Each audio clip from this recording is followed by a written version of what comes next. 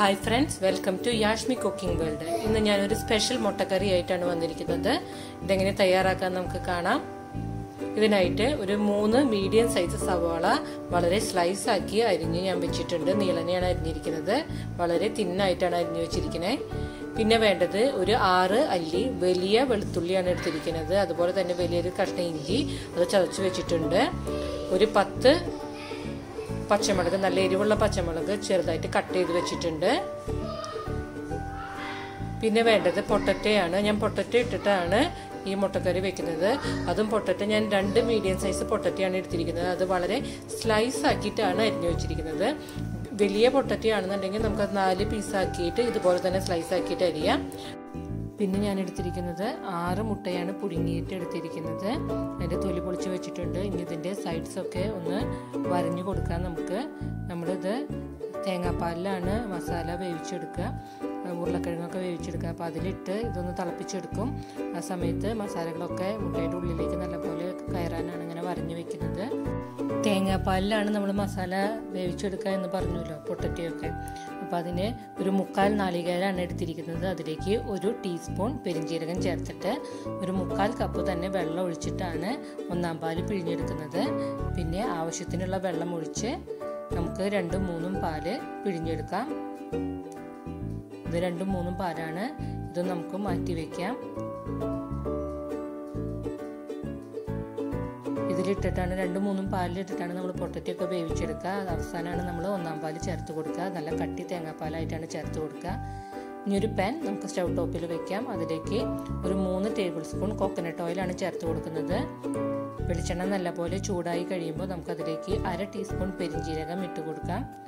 പെരിഞ്ജീരകം നല്ലപോലെ പൊട്ടി വരണം. നല്ലപോലെ പൊട്ടി വന്നതിന് ശേഷം നമുക്കതിലേക്ക് ഒരു 4 ഗ്രാമ്പു ചേർത്ത് കൊടുക്കുന്നുണ്ട്.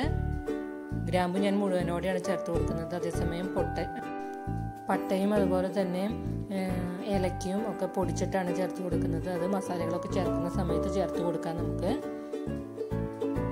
ഇനി നമുക്കിതിലേക്ക് ചതച്ചു വെച്ചിരിക്കുന്ന വെളുത്തുള്ളി, ഇഞ്ചി പേസ്റ്റ്, അതുപോലെ തന്നെ നമ്മൾ അരിഞ്ഞു വെച്ചിരുന്ന പച്ചമുളക്, നല്ല എരിവുള്ള പച്ചമുളകാണ്, അതുകൂടി ചേർത്ത് കൊടുക്കാം. നല്ലപോലെ സോട്ട് ചെയ്തെടുക്കാം.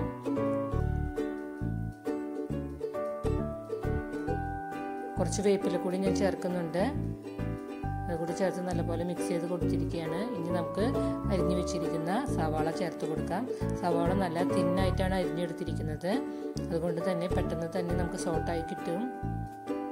ഇതിലേക്ക് ആവശ്യത്തിന് ഉപ്പ് ചേർത്ത് കൊടുക്കാം. ഉപ്പ് ഞാൻ കല്ലുപ്പാണ് ചേർത്ത് കൊടുക്കുന്നത്.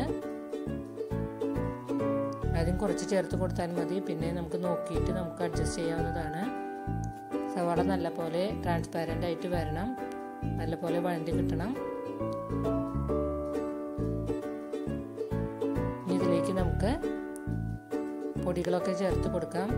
ഞാൻ ഒരു 1/4 ടീസ്പൂൺ ഏലക്ക പൊടിച്ചത്, 1/2 ടീസ്പൂൺ പട്ട പൊടിച്ചത്, പിന്നെ ഒരു 4 ടീസ്പൂൺ കുരുമുളകാണ് ചേർത്ത് കൊടുക്കുന്നത്. കുരുമുളക് പൊടിച്ചതാണ്, പൊടിയാണ് ചേർത്ത് കൊടുക്കുന്നത്.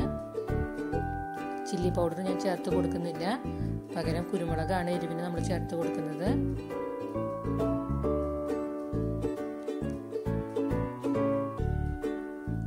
ഇനി ഇതിലേക്ക് നമുക്ക് ഒരു 1/2 ടീസ്പൂൺ മഞ്ഞൾപ്പൊടി ചേർത്ത് കൊടുക്കാം. ഇനി നമുക്ക് ഒരു 2.5 ടീസ്പൂൺ മല്ലിപ്പൊടി ചേർത്ത് കൊടുക്കാം.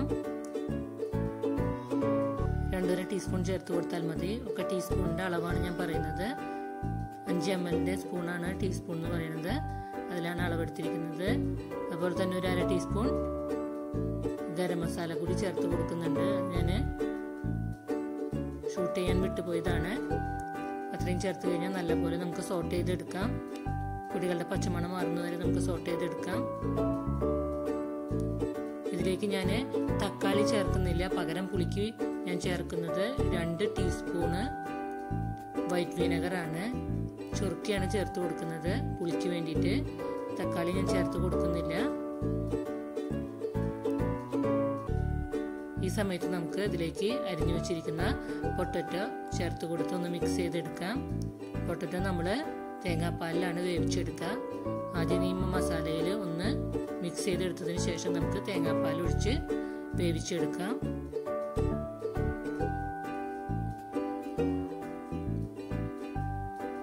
2-3 തേങ്ങാപ്പാലിൽ ഒഴിച്ചിട്ടാണ് ഇത് വേവിച്ചെടുക്കുന്നത്.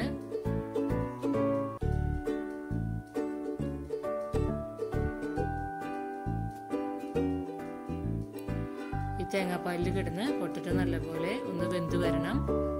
നമുക്കിത് തിളയ്ക്കുന്നത് വരെ ഒന്ന് മൂടി വെച്ച് കൊടുക്കാം. തിളച്ചതിന് ശേഷമാണ് ഞാൻ മുട്ട ചേർത്ത് കൊടുക്കുന്നത്.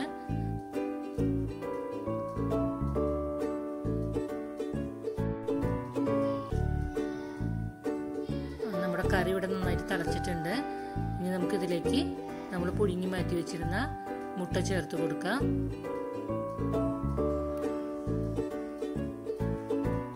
പൊട്ടറ്റോ നല്ലപോലെ വെന്ത് വരണം. അതുപോലെ തന്നെ നമ്മുടെ തേങ്ങാപ്പാൽ കുറച്ചുകൂടി ഒന്ന് വറ്റി തിക്കായി വരണം. ആ സമയത്തിനുള്ളിൽ മുട്ടയുടെ ഉള്ളിലേക്ക് ഈ മസാലയുടെ നല്ല എരിവും ടേസ്റ്റും ഒക്കെ നല്ലപോലെ മുട്ടയുടെ ഉള്ളിലേക്ക് പിടിച്ചു കിട്ടും. അതുവരെ നമുക്ക് തുറന്നു വെച്ച് തന്നെ ഒന്ന് വേവിച്ചെടുക്കാം. പൊട്ടറ്റോ ഒക്കെ നല്ലപോലെ വെന്തിട്ടുണ്ട്. ഈ സമയത്ത് ഞാൻ 1-ാം പാൽ ഒഴിച്ചു കൊടുക്കുകയാണ്. 1-ാം പാൽ നല്ലപോലെ തിളച്ച് വന്നിട്ടുണ്ട്.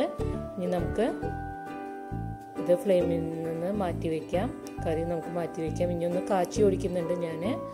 അതിന് ഒരു 6 അല്ലി ചുവന്നുള്ളിയാണ് അരിഞ്ഞെടുത്തിരിക്കുന്നത്. അതിലേക്ക് ആവശ്യത്തിന് വെളിച്ചെണ്ണ ഒഴിച്ചു കൊടുത്തിട്ടുണ്ട്. ആവശ്യത്തിന് വേപ്പില കൂടി ചേർത്ത് കൊടുക്കാം. നല്ലപോലെ മുരിഞ്ഞു വരുന്നത് വരെ നമുക്കൊന്ന് സോട്ട് ചെയ്തെടുക്കാം.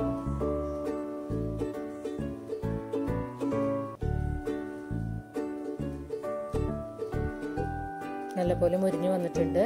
നമുക്ക് ഫ്ലെയിം ഓഫ് ചെയ്ത് കറിയിലേക്ക് ഇത് താളിച്ചൊഴിച്ചു കൊടുക്കാം. ഇത് താളിച്ചൊഴിച്ചതിന് ശേഷം ജസ്റ്റ് ഒന്ന് മിക്സ് ചെയ്ത് നമുക്ക് അപ്പോൾ തന്നെ കറി ഒരു 5 മിനിറ്റ് നേരം മൂടി വയ്ക്കാം. ഈ കാച്ചൊഴിച്ചതിൻ്റെ ആ ടേസ്റ്റും മണവും ഒക്കെ നമ്മുടെ കറിക്ക് കിട്ടാൻ വേണ്ടിയിട്ടാണ് നമ്മളങ്ങനെ മൂടി വയ്ക്കുന്നത്. ചൂടോട് കൂടി തന്നെ ഒരു 5 മിനിറ്റ് നേരം നമുക്ക് മൂടി വയ്ക്കാം.